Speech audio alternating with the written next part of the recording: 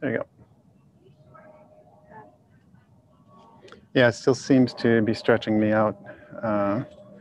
So it's either on the thing there. And if you want to refocus. It's on you. Yeah.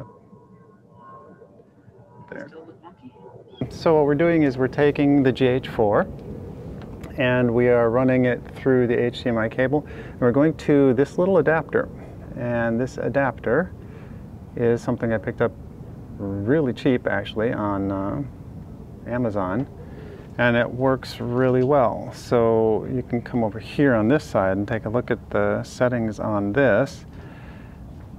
And you'll see that it is picking me up, and it's actually using the GH4 for the settings, and we're using it under USB camera number 3. That's how it came in. And this is zoom, so we're actually using it on the zoom settings. You can see the clarity on this is actually pretty good. Even though it's going to, unless you've got the business license and so forth for zoom, it's only going to do it at 1280 by 720, I believe. Which is technically HD, but it's not huge. And then they do their own compression later. So, but if you do want something that has, you know, depth of field blur and things like that, and more of a professional shoot, that's what we're going to be using, is actually the GH4. And we'll be doing that in one of our other things for my other channel, and for self-defense. We will actually be replacing this with a nice long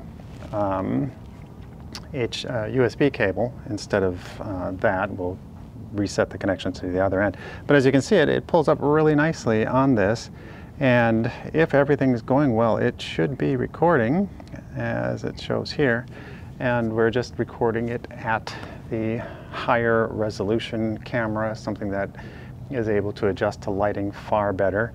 So, and it's all just because of this little capture card, which is really cheap on Amazon, and I will put the links for it in the description below. But that's how we're going to set up a Zoom meeting and do that for Saturday and interact with self-defense and that sort of thing. So, and that's it. Thank you very much. And if you like this, please thumbs up. If you have questions, put them in the comments. I know this was quick, but we're just trying to get this out today before training and to let you know what we're doing. I'm also transmitting from the Rode Wireless Go to the GH4, so that's why it's mounted on top of the camera just like that. So it's taking that information, and I'm going to be using that in post, and we will use this footage from this as well, so you'll get to see what it's like. And then later on, when we actually host this and put people up on there, you'll see the different screens and things like that.